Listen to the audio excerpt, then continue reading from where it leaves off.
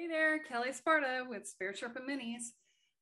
So today's episode is going to be about smudging.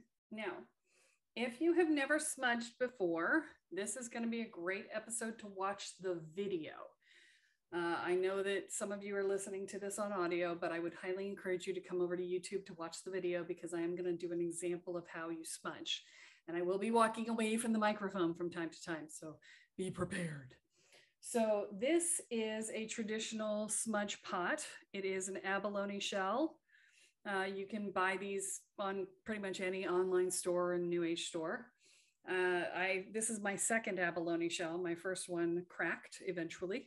It did give up, but you know, they're not that expensive. So, and then there are different kinds of smudge. So this is a sage and sweetgrass. So this is plain sage and sweetgrass.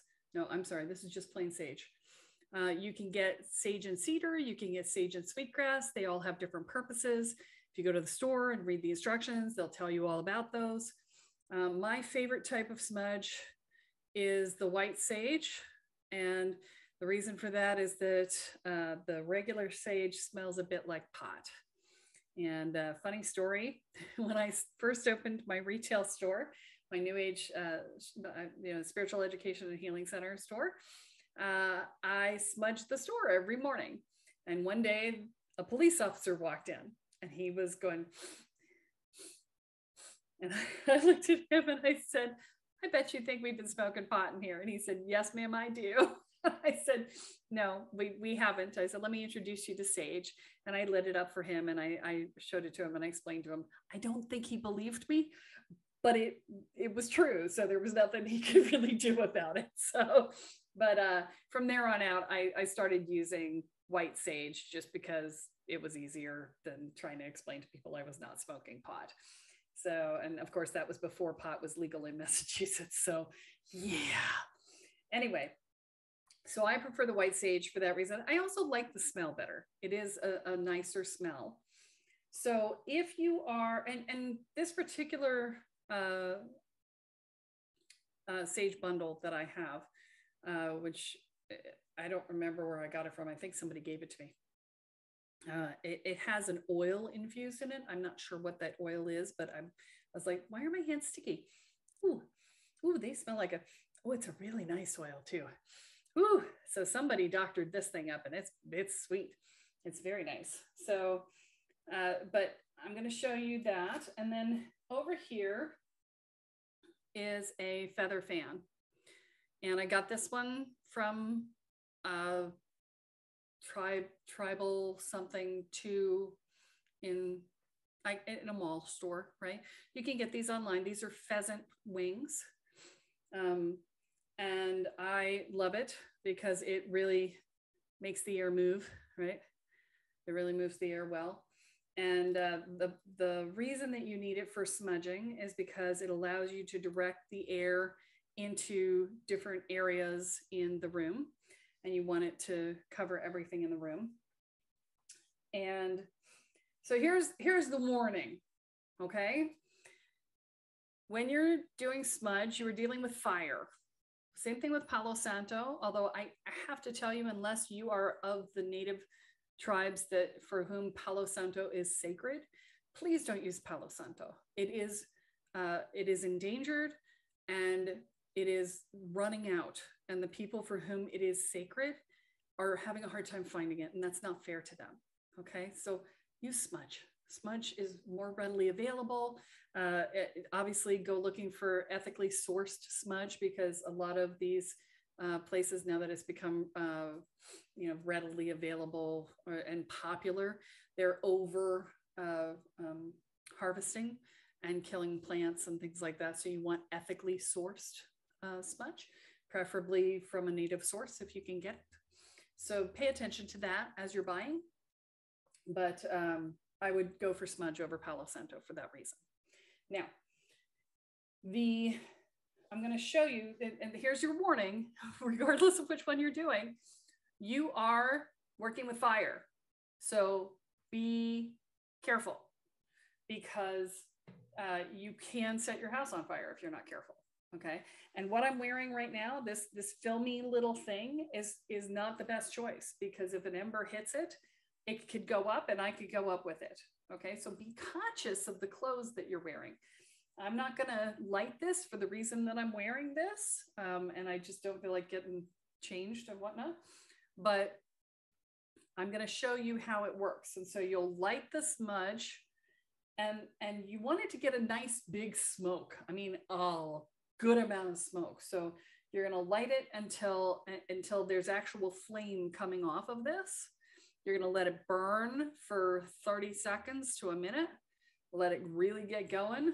Let there be a lot of this on fire, you know, maybe move it around a little, try not to burn yourself, be very careful, and then blow it out.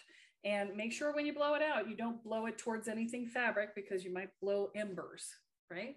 So blow it towards something that's not going to be a problem if there are embers coming off of it. And then the smoke will start to rise, and then you can hold the bowl like this and use the fan to fan the bowl and the embers, right? And you may have to, if you look at my bowl, I've got, you know, 4 or 5 of these sticks, these tiny little sticks. And the bigger ones, you don't need 4 or 5 of them, but it will take longer to light them, because the bigger bundles are more densely packed and therefore they don't light as fast. You may want to light a candle to light them, because it, you know, it just takes it hard. It's harder to light them. But once you get them going, they get going. And then what you're going to do is you're going to sweep the smoke into all of the corners of the room. And I said I was going to get up, but I'm not going to. So, and you're going to want to put it into the chair fabrics and the, you know, any fabrics. If you've got curtains, if you've got fabrics, whatever. Again, you've got to be really careful, because you could get an ember, you could burn a hole in something. So you want to be careful with this process, right? And that allows you, you want to sweep it into all the upper corners of the room, all the lower corners of the room, throughout the space. You want to smoke the place out, right? And then that is how you cleanse, but you want to hold the intention of cleansing the air.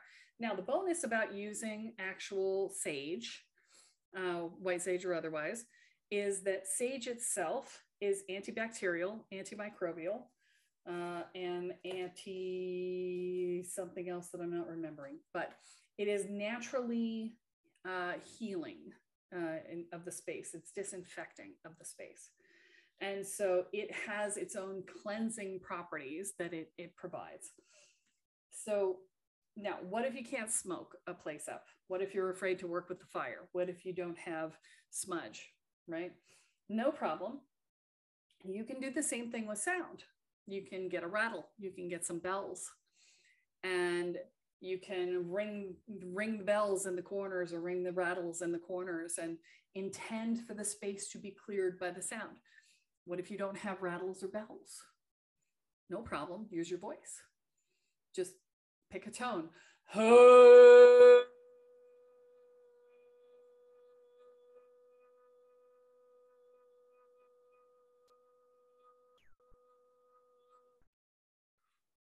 And just tone until you feel the space clear. That's what I just did there.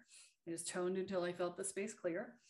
And you can do that. You can tone, and you know, you can bring your voice into the corners and bring them into the fabric and whatever else, right? And that's an option too. So remember, okay, magic is intent. It is focused intent. If you can see it and you can believe it and you can intend it, then it works. Okay. So smudging is no different. The benefit of using actual smudge is the disinfectant properties that the plant itself actually has and adds to the process. But if you don't have it, or you can't use it, or you're allergic to it, or whatever, there are many, many, many other ways to clear your space. Okay. And so that's your tutorial for the day. I hope you've enjoyed it, and I want you to go and clear your space today. In whatever way you can, I want you to go and clear your space today, because we all don't clear our spaces often enough. And if you're curious, once a week is a good time frame for that. Okay. So if you want to learn more about magic and how it works and how to bring it into form into your life, the Inner Peace 101 program is a great way to do that. Join us there. It's a 4-month program, and it has the added benefit of also making you happier. Yay, we love it.